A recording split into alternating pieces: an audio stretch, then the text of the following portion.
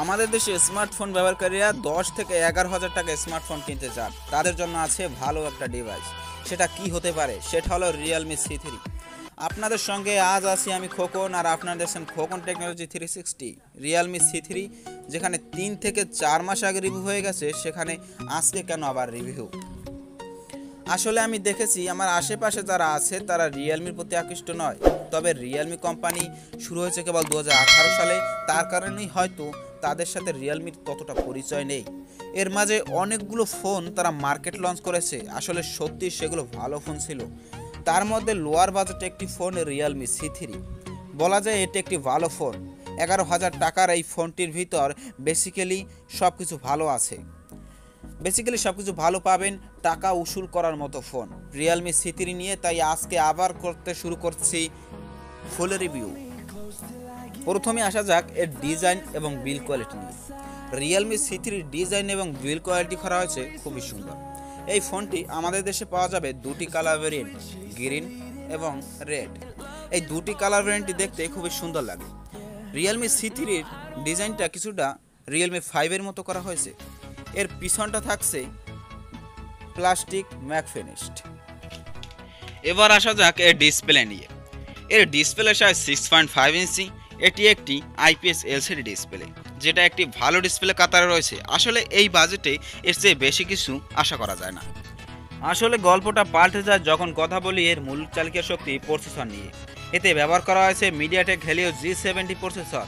এটি octa-core processor, যেটা 12 nm ব্যাজের উপর তৈরি। এতে CPU অক্টাকোর। আসলে বলা যায় এই প্রসেসরটা আসলে গেমিং প্রসেসর। 11,000 টাকার বাজেটে আপনাকে দিচ্ছে একটা গেমিং প্রসেসর, যেটা অসাধারণ একটি প্রসেসর। এটা পারফরমেন্স করবে PUBGর মতো ফ্রি ফায়ার গেম খুব সহজেই এটা খেলতে পারবে। Realme C3 আমাদের দেশে পাওয়া যাবে একটা ভেরিয়েন্টে, সেটা হলো 332 RAM ROM। Realme C3 এর সবচেয়ে বড় কথার যেটা হলো সেটা হলো মাত্র 11,000 টাকার ফোনে তারা আউট অফ দ্য বক্স দিচ্ছেন Realme UI, যেটা অ্যান্ড্রয়েড ভার্সন 10 ব্যবহার করা হচ্ছে। এখনকার ফোনে আমরা 10 থেকে 15,000 টাকার ফোনে দেখতে পাচ্ছি অ্যান্ড্রয়েড ভার্সন 9 যেখানে ব্যবহার করা হচ্ছে, সেখানে সবচেয়ে আপডেট ভার্সনটা যেটা হলো অ্যান্ড্রয়েড ভার্সন 10 ব্যবহার করা হয়েছে, যেটা সফটওয়্যারের কাজে বা এডিটিংয়ের কাজে খুব সহজ করে দেবে।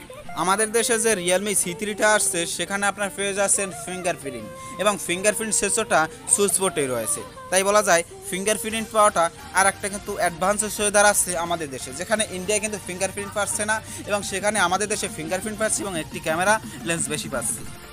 এবার কথা বলা যাক ব্যাটারি নিয়ে। এতে লিথিয়াম পলিমার ব্যাটারি ব্যবহার করা হয়েছে, যেটা 5000 এমপিআর বিশাল ব্যাটারি ব্যাকআপ দিয়েছে। আপনি যদি হেভি ইউজার হন তবে 100% থেকে 0% ব্যাটারিতে চার্জ নামাতে সময় লাগবে পুরো 1.5 দিন। এবার সর্বশেষ আসা যাক এর ক্যামেরা নিয়ে।